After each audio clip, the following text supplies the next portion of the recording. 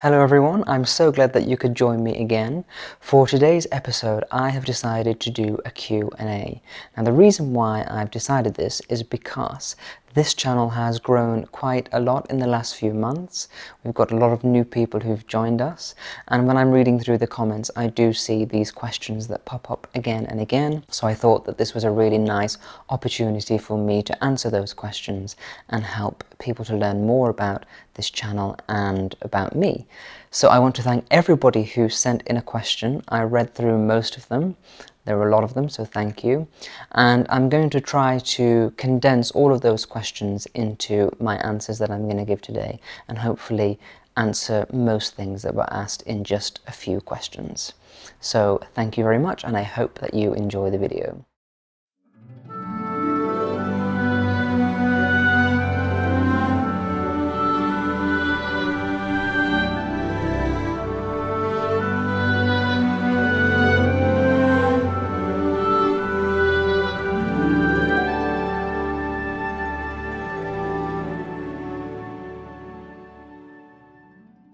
So the first question is, what inspires you and when did you decide to start sharing your journey with us?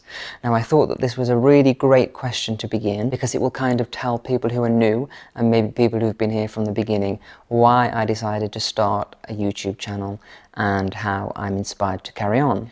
So if you've watched a few of my previous videos, you will have heard me talk about Vanessa, and Vanessa is my business partner. We've been working together since last year, and really it is her that we have to thank for this channel, because I was actually uploading videos to YouTube about March last year, but not because I wanted to start a channel. It was just simply a place for me to store longer videos. What I was doing was uploading videos to Instagram on IGTV, but you can only upload 15-minute videos there, and any longer they don't accept them.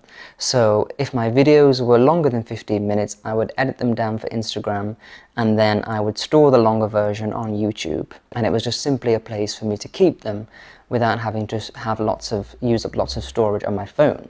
Then when I started working with Vanessa, she said, have you thought about joining the YouTube partnership program? And I'd never thought about that, so we looked into the guidelines, and you had to have 1,000 subscribers and 4,000 watched hours.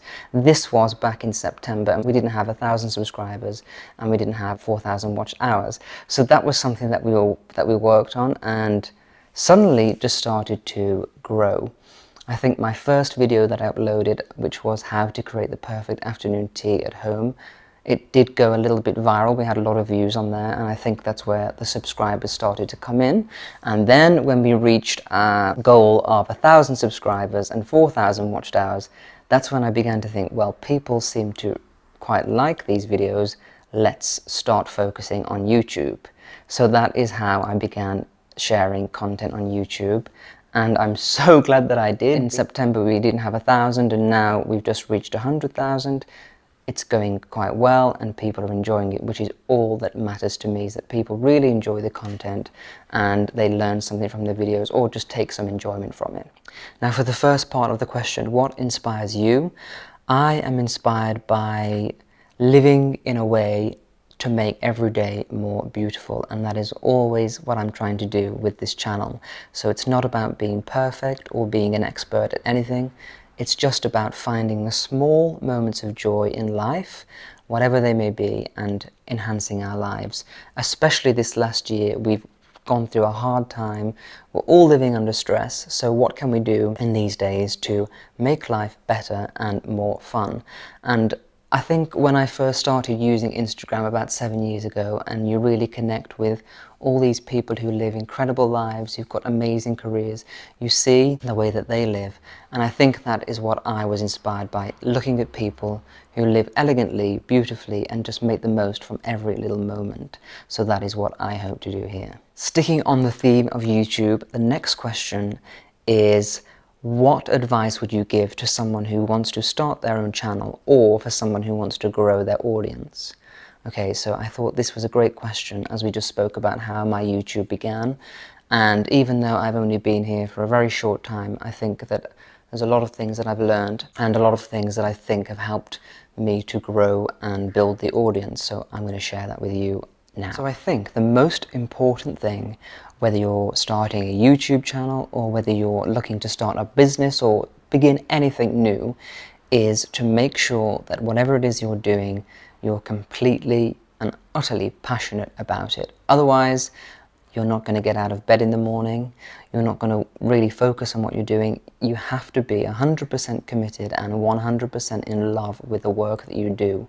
And I can say for myself that is probably why people connect with what I'm doing, because it really is something that I'm very passionate about. Now, I am not an expert in anything that I share. In fact, oftentimes in almost every video that I've made, I will always make a little mistake and people will comment about it in the comments section. And I'm really not embarrassed about that, because I'm not an expert in everything. All I am is somebody who loves beautiful things and who loves to share. So it's absolutely fine that I make mistakes in my videos. I love that people comment and tell me the right way of doing things. So it's very, very, very useful for me to learn from you as well as you learning from me. So I think that is the most important thing. Even though I'm not an expert in everything I do, I am passionate about beautiful things. So I'm able to tell a story with what I'm doing and really convey that to you so that you can find some enjoyment from the videos. So that is my number one tip. Firstly, make sure you're absolutely passionate about the subject that you're working on, and that is the best foundation that you can have. The next tip that I have is to surround yourself as much as possible with people who can help you to achieve your goals and dreams. Even if you can just find somebody who can mentor you and advise you, that is also something that I think is highly, highly useful. I think what you will find about anyone who's had any degree of success is that they all had a mentor or someone to boost them up a little bit. Nobody can do this on their own. We all have to have help. So that is my next piece of advice. Absolutely embrace any help that you can get. Go out and talk to people, message people on social media. Don't be scared. I know from my experience, when people message me and ask for advice, I'm more than happy to do that. And I think that probably a lot of people feel the same way. So don't be shy, ask people for advice, speak to as many people as you can, and really hustle out there and get people on your side. Thinking about YouTube in particular, I think that one of the most important things is consistency. Now, I have uploaded a video every single Friday since I began this channel, and I think that is one of the reasons why the algorithm maybe works in my favor and people are seeing this content. I think YouTube definitely likes that consistency. So I think you need to be able to commit to finding a schedule that works for you, whether that is once a week, every single day, once a month. But once you've decided what you're going to do, you have to stick to it and you have to keep going. Now, that is one of the things that I have found very useful with having a partner, is that because we have established a business together, this is not just something that I'm doing as a hobby. I have to commit for myself and for my business partner. So I know that every single week there's going to be a YouTube video. We have it planned out months in advance of what the subject is going to be. I've talked about that quite a lot. Sometimes we change things, but mostly we have a 3-month plan ahead so that we know exactly what we're doing, where we need to film next week, what we need to have ready. So that is the way that I can be consistent and ensure that every Friday I have a video to put out there. And now I've decided to do a video on a Wednesday as well, because people were asking for more. So I had to really think about that long and hard. I'm able to commit to doing a short video on a Wednesday and a Friday. So whatever you decide to do, make sure that you be consistent. You can't be uploading once and then not doing it for 4 weeks. You have to have a very nice, consistent pattern so that people who are watching you know that on a Friday you're going to be there and you're going to be uploading a video that they can enjoy. And I think that is what YouTube rewards. The last thing that I will say about growing your audience or growing a channel is that you really need to think about the long term, and if you are starting to gain a little bit of traction, I think you need to make a plan to see whether it's viable for you to make this your full-time job. Now, I was working for myself for many years, so I was able to say to myself last year, okay, YouTube is going pretty well. I need to make sure that this is my focus. Obviously, my business isn't just YouTube. I'll talk more about that a bit later on, but I think if this wasn't my full-time job, I would not be able to do it. If I had another job, I was working for somebody else, there's absolutely no way that I could work another job and then focus on YouTube. There would be no time to plan the content, no time for filming. So again, it goes back to the consistency. It would be very, very hard to be so consistent. Now, maybe you are somebody who has super energy and you'd be able to do that. But for me, I know that I had to say at some point, this has to be a full-time job, and that is what I'm going to do. So I think about the long term, think about when you can afford to do that, and if it's viable for you. And I think and that's the same with any business. If you're working for somebody else and you're deciding that you want to start your own business, at one point you have to say, quit the day job, go full steam ahead and take the risk to make your dreams come true.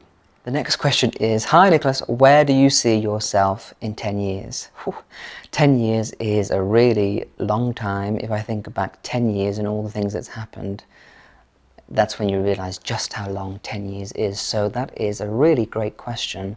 And I do often think about the future a lot. I think it's really important to plan ahead, but 10 years is a very long way ahead. And I hope that it goes really, really slow. And actually, this was a question that I got quite a lot. Some people ask, where do I see myself in 2 years, 5 years?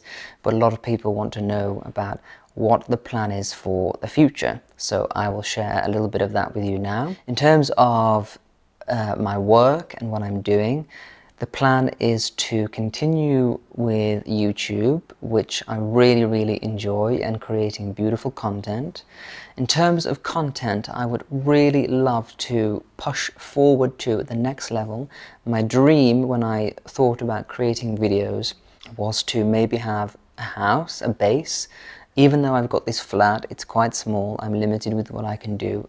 I would absolutely love to have a little country house, and for that to be my base for creating content, and I would create content around that. So for example, creating a beautiful garden, decorating the interiors, doing cooking and recipes inside, basically just sharing the house and using that as a base for this channel so that we can do lots of wonderful videos.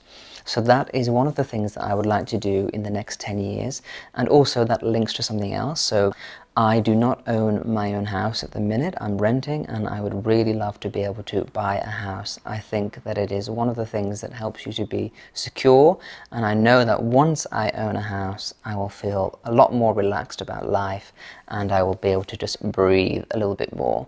But I really would like to be able to own a house. So hopefully those two things will go hand in hand, and the house that I buy will also be the place where I can continue to share and do beautiful videos. In terms of my business and this brand, we do have a lot of plans, and some of the things that we're doing have already began.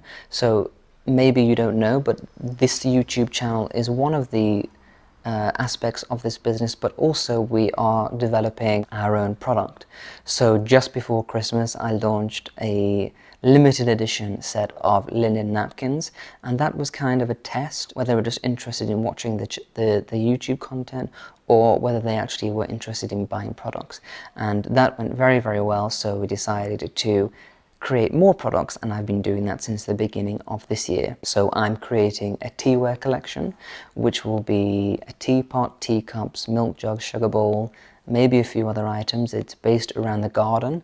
I've spoken about this a little bit in the past, and if you're signed up to my newsletter on nicholasfairford.com, I do send updates there so that you can learn more. So yeah, I've got a teaware collection coming up, hopefully in the summer. What I've learned from starting my own business and starting from scratch is that things take a lot longer than you expect, and it's not always plain sailing. So plan ahead and plan for contingencies, because they're always going to come along. I'm also developing my own scented candle. I've got the fragrance. It smells really, really amazing. I'm so excited to share this fragrance with you because it is what I've dreamed of, and I think you will love it. So I'm doing that. And then in terms of the next few years, I would really like to achieve a lot of things, mostly lots more product for the home, beautiful things. I know that over the years I've been so frustrated with thinking of items that I really want to have but not being able to find them. So if I can create these items and share them with everybody else, I think that would be very nice. That would be something that I'd really like to achieve. I'd also really love to have my own book, and I have seen that this is one of the questions that I've been asked quite a lot. Are you going to have your own book? And the answer is yes, I would absolutely love to have my own book. I've got a few ideas of a book that I'd like to make, but really it's not down to me. It's about whether a publisher wants to take the book and take the risk in publishing a book. But the main idea that I have for a book is a beautiful coffee table book about afternoon tea, and basically talking about the history of tea. So we'd explore all the historic locations where tea was a social occasion for aristocrats and royalty, and then moving on to afternoon tea at home, so how you can create the perfect afternoon tea at home and all the beautiful things that go with that, like teaware, china, linens, how to set the table. Then there would be a whole section of recipes, from sandwiches and savouries to cakes and scones, maybe some tea blends and cocktails, drinks. And then the final section of the book would be afternoon tea all around the world, so travelling to different locations and having beautiful afternoon tea there, and some of the places that I've really loved having afternoon tea. Books are very risky things. You have to have an audience, so maybe it's something for the future, but that is one of the things that I would really love to do. The next question is, hi Nicholas, we really love watching you on YouTube. Who do you enjoy watching on YouTube? Now that is a really great question, and I'll be completely honest about it, that I am not really somebody who watches a lot of television, and so YouTube was not really in my life until I started uploading content. I never used to watch YouTube very much. I used to search for, if I wanted a recipe or something, I would look on YouTube then, but I was not somebody who looked through finding people to subscribe to and sitting there watching them. But since I started my own channel, I do it more often now, and some of the people that I really enjoy are people who I've seen mentioned in my comments. So sometimes people comment and say, oh, your channel reminds me of this channel or this channel, and one of the people who I really adore watching because of a comment in my videos is Kylie Flavel. Now if you follow Kylie, you will know exactly what I mean. If you don't, you need to check her out. She is an Australian girl who's living in Italy with her fiance, and she makes the most beautiful videos that I've ever seen in my entire life. She is extremely talented with cinematography, filming, editing, sound, everything that she knows. She is self-taught, and I absolutely am in awe when I watch her videos and see the quality. I mean, they're real, the highest quality that you can imagine. It deserves to be on TV winning awards. That's how wonderful the quality of her content is. And I just love the way that she tells these beautiful stories through her cinematography, and you can just tell that this is her passion. She spends hours and hours and hours editing, making sure that everything is exquisitely perfect. So as somebody who makes my own videos and does everything myself, I can really appreciate the extra level that she must have to do to make her videos so exquisite. So even though I will never ever have the incredible quality that she has, it is beautiful for me to watch her and be inspired. So she's one of them. Another person who I really love to watch is Audrey Coyne, and I found her after she commented on one of my videos. One of the reasons why I like to watch Audrey is because I find her incredibly relaxing. Even though she talks more about women's style, I actually just like listening to her voice. I find it very calming, and I love the way that she shares very elegantly her passion. And I think that is what I like about some of these YouTubers that I've mentioned. I think on YouTube there tends to be a lot of younger, loud people who are sharing content, but I really like to be relaxed, and I like to watch something a little bit different, and I think that's what Audrey offers, and I think she's very, very soothing, so I enjoy her. And one final person that I want to mention is somebody else who I saw in the comments that a lot of people were mentioning, and that is John McLean. And I I saw in my comments a lot of people saying, oh, your content is reminding me of John McLean, and I saw that a few times, so I thought I need to check out who is John McLean. So about 3 weeks ago I started looking at John McLean's videos, and like all of you, I am obsessed. I really love the videos that he makes. And those of you who follow him will know that he came back yesterday after a year of not creating any videos, and I was reading through his comments on his video, and it was so wonderful to see how happy everybody was that he was back. For me, because he's a new discovery, I only missed him for 2 weeks, so it wasn't as painful for me as it was for some of you. So yes, I really, those three people are my biggest three on YouTube who I love to watch. Unique content, very soothing, relaxing, and very talented people who bring something a little bit different to YouTube, and that is what I really like. So this next question is probably the most asked question for this Q&A, and I've noticed it being asked quite a lot in the last few episodes, so I'm going to answer it now, and that is, are you no longer a vegan? Well, I just want to start by saying that there is a difference between vegan and being plant-based.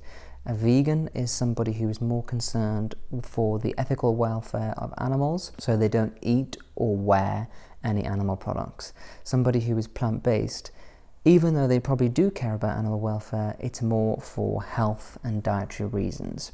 Now for me, I decided to become vegan about 3 years ago, plant-based about 3 years ago, because I had gallstones. Now I had that for quite a while, and it was really, really unpleasant, one of the worst pains ever. And then I had to have my gallbladder removed, and my doctor advised me that just to keep my body in balance and to support the ongoing health of me, that a plant-based diet might be something that would be useful. So from then I decided to be plant-based.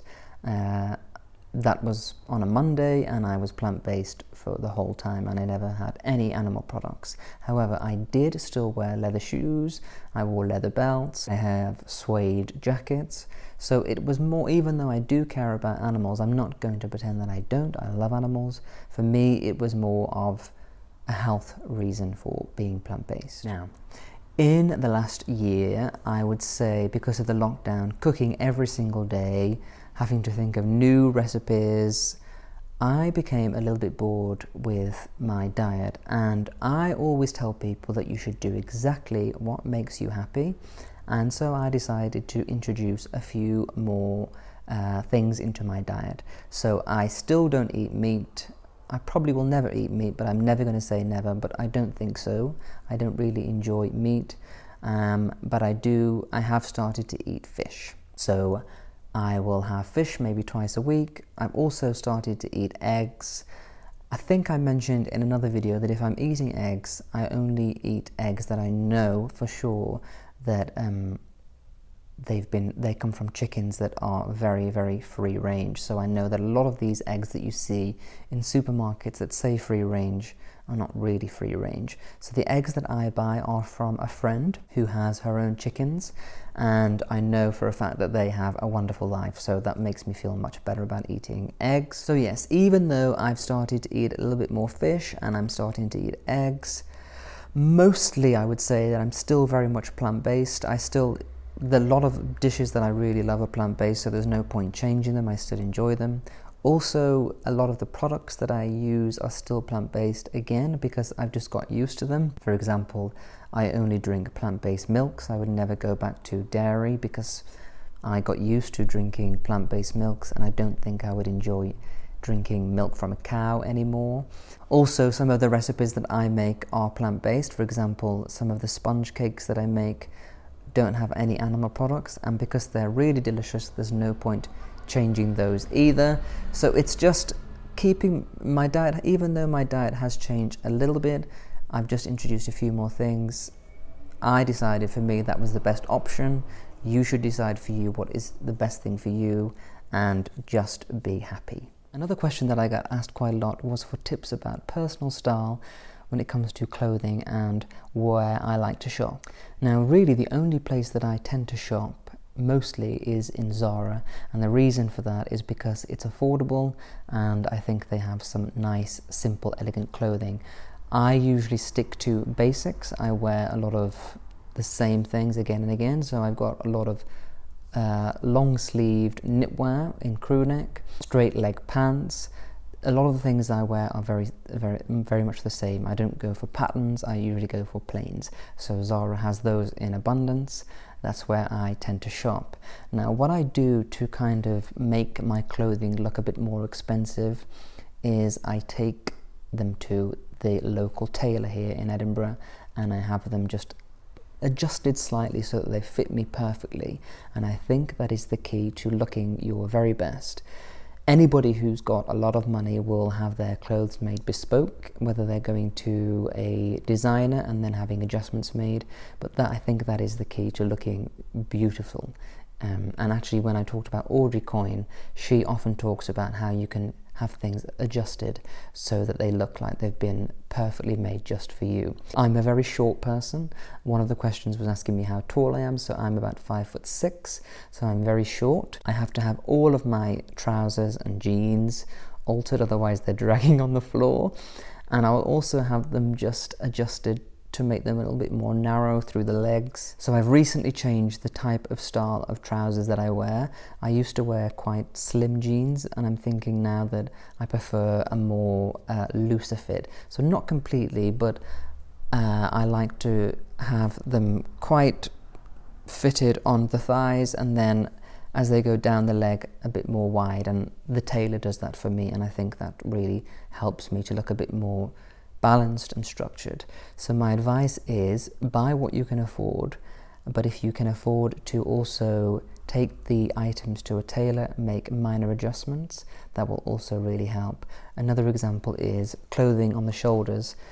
I have a lot of jackets, and because I'm a small person, the shoulders always come slightly down here, and that looks really awful. It looks like you are a little person who's wearing your father's clothes. So I always have the shoulders adjusted to fit me, and also the arms. Nothing worse either than when you've got a jacket and the sleeves are coming down here on your hands. I like to have everything nicely clipped so that and all of those things just help you look a bit more streamlined and much better. What I would also say is that you need to figure out what suits you and your body type. We're all different, we all have different bodies, and I think what I am good at is looking in the mirror and putting on an outfit, and then I can recognize why it isn't really working. For example, it might be that the cut of a pair of trousers is not working, it's making me look unbalanced, so then I will eliminate those types of trousers forever, never wear them again, never buy them again. So I think I have found a way to dress where I found what suits me and my body. I'm a small person, so I have to try and keep myself looking pretty uniform up and down, not blocking myself out with colours and patterns. So you need to find out what your style is, find it, and then stick with it. So I think people are very, very obsessed with sticking with trends, following fashions, and not really looking to see whether it suits them or not. So try and stick with a few key pieces that you really love, and I think that is what works best. So I really hope that you have enjoyed this Q&A and it's helped you just to learn a little bit more about this channel and about what's going on with me. Before I go, I just want to thank everyone who has congratulated me on reaching 100,000 subscribers. I'm totally in shock still. I can't quite believe that it's happened. I never ever expected this to happen to me, and it wasn't really in my plan. So to reach that milestone very quickly as well is just pretty insane. And I want to say thank you to everybody who has joined me for this, whether you've watched my video from the very beginning or whether you're pretty new. I really appreciate all the support. Every time I post a video, I'm overwhelmed with wonderful comments, and those are what keep me going and keep me inspired to really push forward ahead and keep creating content. So to each and every one of you, whether you, even if you haven't subscribed, you just like to watch this channel, I really appreciate all your views and your comments. Now, to celebrate 100,000 subscribers, I want to ask you a question. Would you like me to do a special event for that. My initial thoughts are that I could do a YouTube live in a few weeks, and we could all maybe have a party together, like a champagne tea party or something like that. That is my initial thoughts, but if you have any ideas and thoughts, let me know. And if you think that's a good idea, please do get in touch to let me know, and I think we could have fun together doing that. So I will see you on Wednesday for Tea Time Treats, but until then, have a really great weekend and a wonderful week. Bye bye.